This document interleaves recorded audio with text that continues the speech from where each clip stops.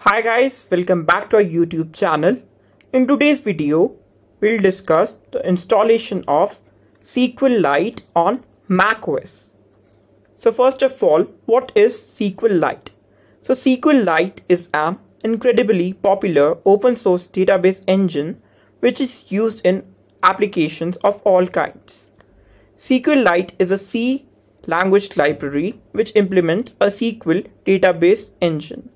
It boasts that it is the most used database engine in the world as it is bundled in mobile and desktop software of all kinds. Some of the key features of SQLite include stability, cross-platform compatibility, backwards compatibility, small size, and pre-compiled binaries.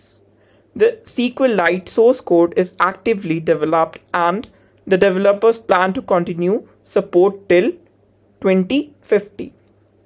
Now, a question arises, does SQLite needs to be installed? So depending on your OS environment, SQLite server may already come bundled with your operating system. For example, for macOS, it comes pre-installed and can be used or executed using SQLite 3 command. However, we need to install SQLite in other cases. So since we are using Mac OS, so it comes already installed on a Mac. Now I'll show you how to run it. So let me just open my terminal and I have to write SQLite 3. So SQLite, let me ensure that I'm writing it correctly. Yeah, so it's SQLite 3. So yeah, it got connected to the server. Now let me write something like show data bases.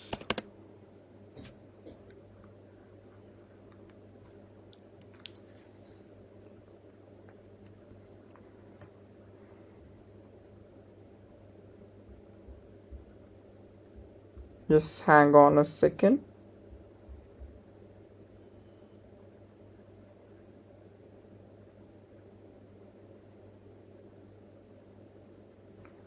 Sorry.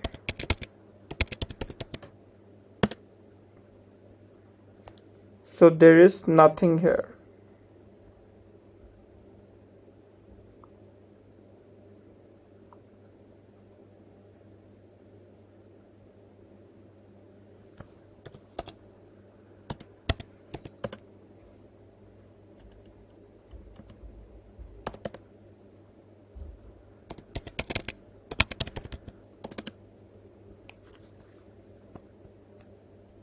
I just forgot a command.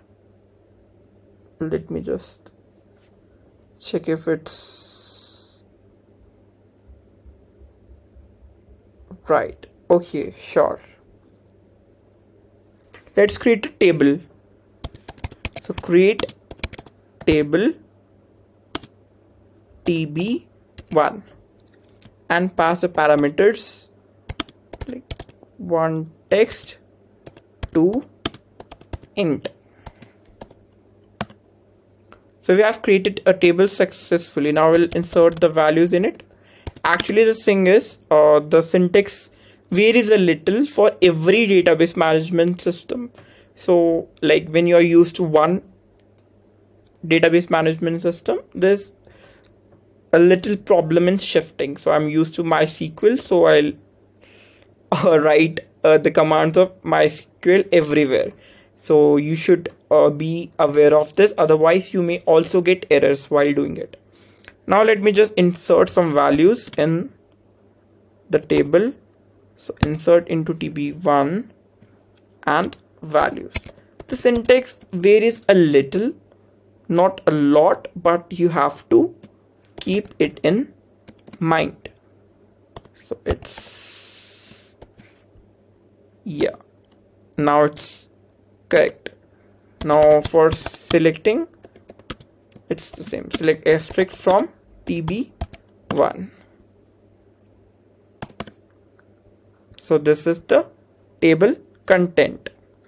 So in today's lecture, I showed you how to install SQLite 3 on your Mac OS, and note that there is no need for explicit installation. It comes pre-installed. So that's all for today. Thank you.